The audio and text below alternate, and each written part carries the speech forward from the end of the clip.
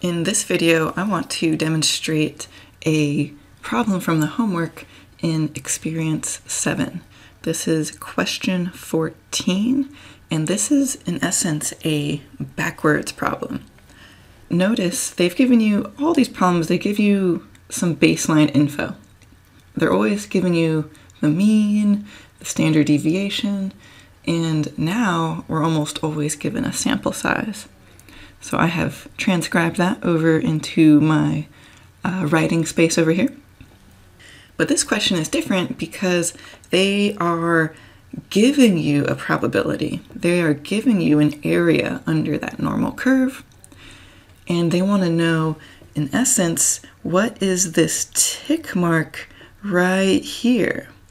What is the weight such that 14% of the time the mean will be greater than that weight? So this is a backwards problem. But we still need to use all of our tools just in a backwards orientation. So we want to find this orange tick mark. Just by looking at this image, I know it's going to have to be larger than the mean. One of our tools that we will use a lot, as you've noticed, is the z-score formula. But because this is applying to the mean weight, right, this is x bar, and this is sigma over square root of n in the denominator. Consider all the elements that we know here and the elements that are unknown. We are given the mu, the mean, we have the sample size, we have the standard deviation. The question is about the x bar, right? We want to find what I am circling in blue here. But we also don't know the z-score that connects to it. But we certainly can find that z-score by looking in the z-table for the z-score that connects to 0.14 in the upper right tail.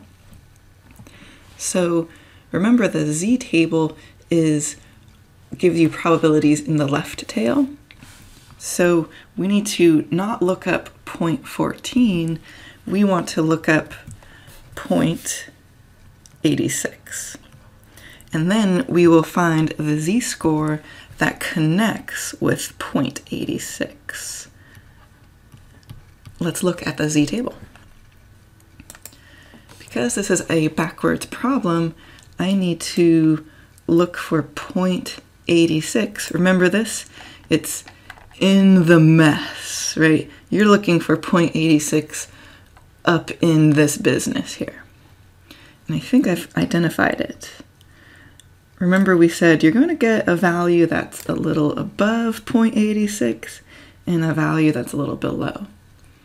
So between these two values, those are the two closest ones. And I believe this one on the left is the closer one. The z value, the z-score that connects to it, is 1.08, right? I'm in the row that says 1.0, in the column that says 0.08. So the z-score is 1.08. 1.08. And we're going to plug that in for z, along with all the other elements that we know. So I'm putting 1.08 for z. The x bar circled in blue is unknown. That's what we are solving for. And in the denominator, we've got the 38 over square root of 14. So I realized just a moment ago that I should have had a sample size of 10. Whoops. And so that only affects my work up to this point here. That did not affect my z-score acquisition.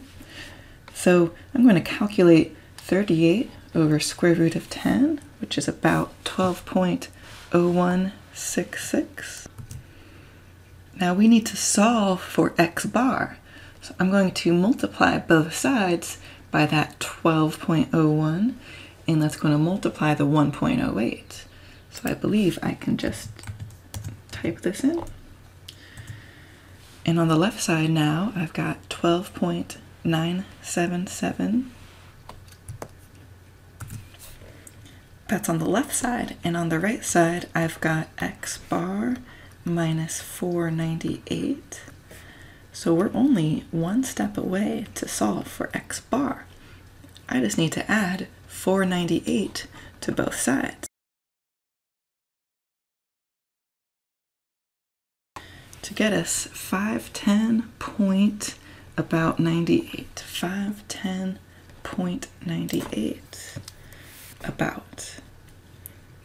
So let's go type that into the answer field and see that it's correct. 510.98. And it says to answer to the nearest gram, so since 510.98, I'm going to enter 511. That's delightful.